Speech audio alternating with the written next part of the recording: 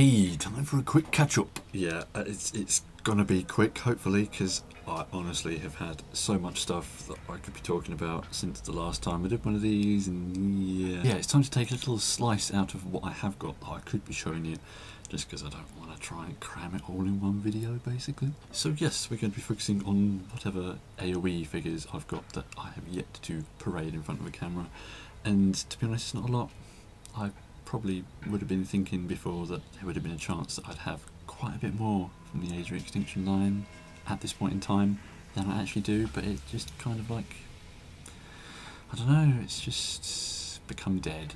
I don't really care that much about any of it at the moment, and it's like the only really interesting things are like some of the more obscure, like one-steppers or power battlers, because they're ones that aren't in the film or something. That's the only things that are really getting me mildly excited for Age of Extinction anymore, because it's just like, I could be going and getting all the Generations ones, like Hounds and that, but it's just too much hassle, and I can't be bothered, and I'd rather be buying proper Generation stuff. So don't get me wrong, there's still stuff I want to get, but it's really not high up in the priority list. Anyway, let's crack on with something you might have seen in like the third ago video I did, the scavenger Halloween thing.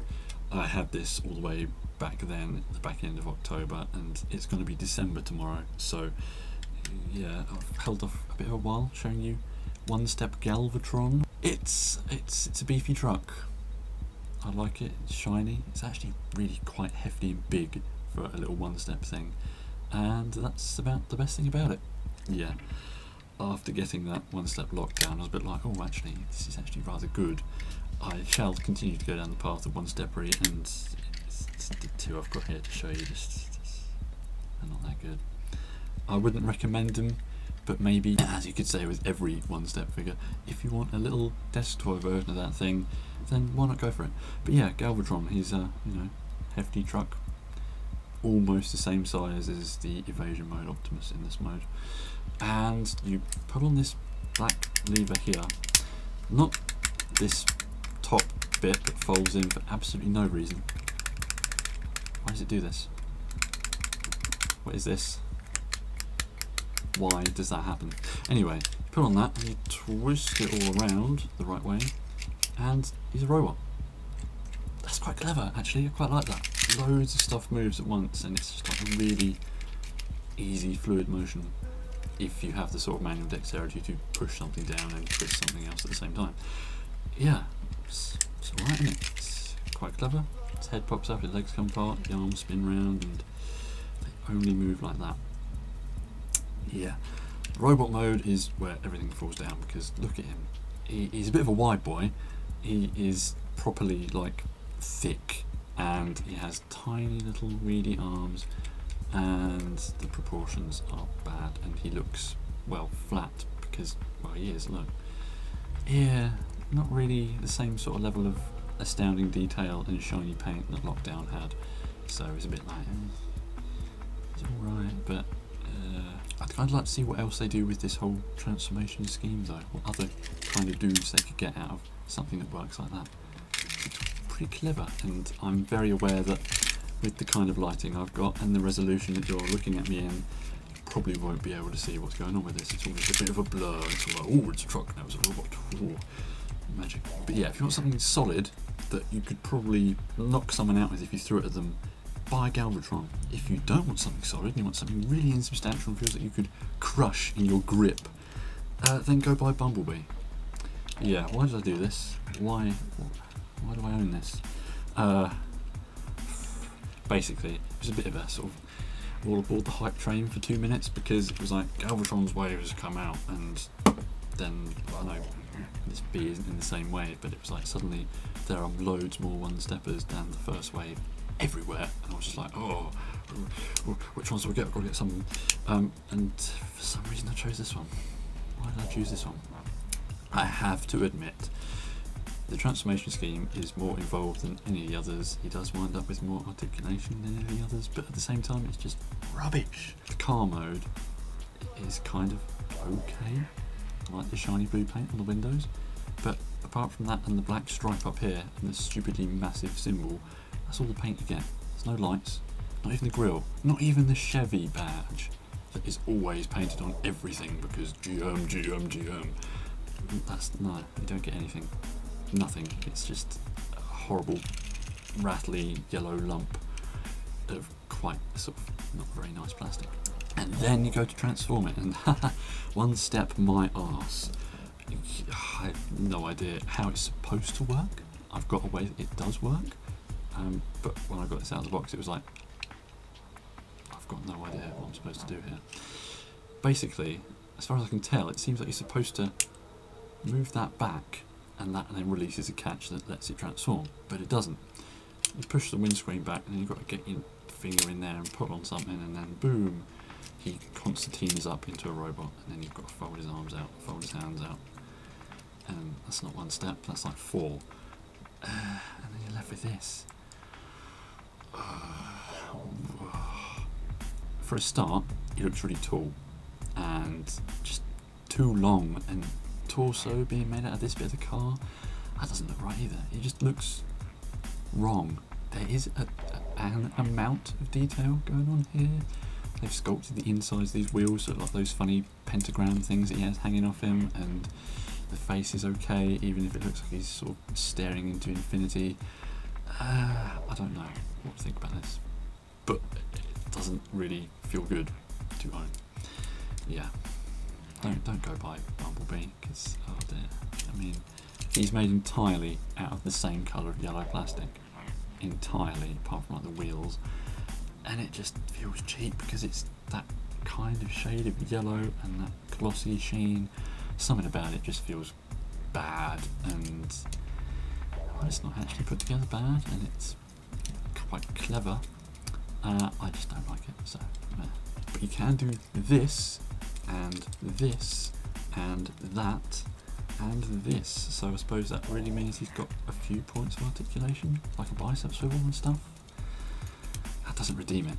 It doesn't redeem you. Moving on to things which are relatively more decent, I have got another of the generations, whatever, I just prefer to call them deluxe AOE guys. I've got a lockdown, yes. Bit lukewarm is how I feel about this figure. I like it, yeah, it's got good detail, it kind of looks like Lockdown. I've got to say, the first thing you see when you look at this robot mode is that, well, he looks too wide, doesn't he? The torso is just too wide and too short, and his legs are actually really short, and the proportions don't quite cut the right figure that you see in the film, with all that menacing swagger and that kind of Black Ops guy look. I don't know what that was, but he doesn't really come across anything like that. It's got all the detail you need there. Even the Lambo badge split in half on his chest, there's tiny little bits of gold in there for that. But man, it's just, it feels like they should have done something better, and they could have done something better. He's decently posable. It's nice that his feet do that for some reason. I like that, and you know, he's got the range of articulation that you would normally find on a deluxe figure these days, because of course that means they won't have wrists. Yeah, his arms are 2D basically, just the doors, and he's got hands sculpted in, and for some reason they've made a point of like highlighting this circle where there's a screw through it, as if that's a detail thing, and it really shouldn't be. And I don't know what to think about this guy. I do kind of like him just because it's nice to have a decent figure of Lockdown from the film, and his face sculpt is really intricate, and it might have used a little bit more paint. I did want to get a Dakar one, I have to say, because the head on that looked a lot better. He actually has green eyes, and they've painted more bits of his noggin, so it looks better. It doesn't just look like this sort of balding bloke that this one looks like. Yeah, it's odd. I mean, in the film, you're very aware that he's got a very humanoid face, and it kind of worked. That was cool. He looked menacing, and I don't know, there was some quality about him that I really liked on screen. You translate that down into this thing, and it just looks doofy and weird, and it really does look like some sort of dishevelled mime is how I would describe Lockdown's face. but he's shiny and he's got a few good paint apps and nice detail, and you can go and stick the big gun on his head and give him his gun face, and that's a nice touch and that's cool, and it's a semi-decent way to display him, because otherwise you've got to have this massive big thing just stuck in one of his hands, and you know, it's a bit more unique having it stuck on his head. It also covers up his weird features. And of course there's his alt mode, which is that lovely Lamborghini thing, and I was really up for having a proper official Lambo transformer, and it just feels lacking. It's too soft around the edges, it doesn't look mental enough, it's just like, I don't know, it's almost insquidgified, but maybe that's because I've spent so long looking at the one-step one that isn't the real Lambo, and that is like turned up to 11 with mental angles and rage upon it, that I look at the real thing and just go, I think I prefer the one-step one, because that looks like a properly mental car, and while the real car is properly mental looking, this doesn't really carry that over enough. It just feels a little bit too smoothed out. It's not quite the level of detail that you get on the one-step one, which is, that's not a good sign, is it? This is meant to be the proper high-end version of Lockdown, and it doesn't really feel that much when it's the car it's supposed to look like.